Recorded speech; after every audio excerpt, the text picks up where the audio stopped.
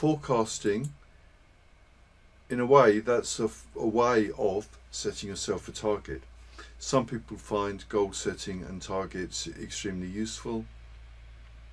We can also do that as part of our sort of ongoing conversations. For example, if you go to my site, there's a page there, coaching and consulting, and if you scroll down, there is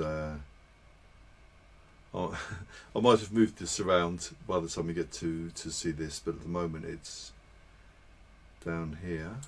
There's some software we can use for goal setting, where you can set metrics, set yourself actions, session notes, worksheets, journals, files, to help plan your business, and we can interact, we can sort of have conversations together, and it all gets documented here, and it can build up into sort of massive database of your thoughts or our conversations and your targets and how you got on with them.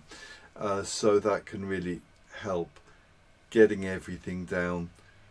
And the more we talk about goals and what you want to achieve, in a way that makes it more real, more concrete, it makes it more believable, and it's like you're more invested in that reality, which gives you a lot more momentum to actually make it happen. And that's how I think all the people, the real visionaries like Steve Jobs and Elon Musk and people who've built this massive empires, they've had a vision that's so strong, that's so real in their mind, that nothing can really shatter that, and then they build the business just sort of happens based on their vision. But if they didn't have that vision, if they just bought and sold things would be very different. So I think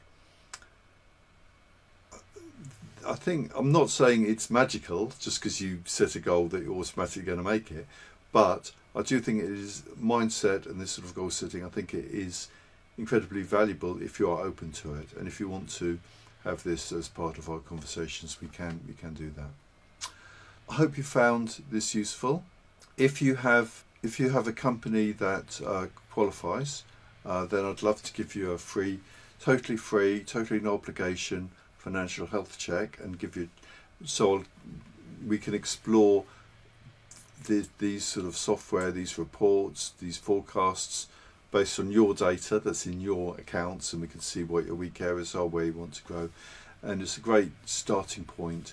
And whether or not you decide to become my client, I think you'll find great value just from the health check. And I really enjoy these health checks. I find them very interesting, just to see, understand different businesses and to see what makes people tick, and how they relate to the sort of information that's available and how they can improve things. So I enjoy giving them, so I'm very happy to give them away for free if someone wants one, and also if their company qualifies. So get in touch with me if you're interested in that.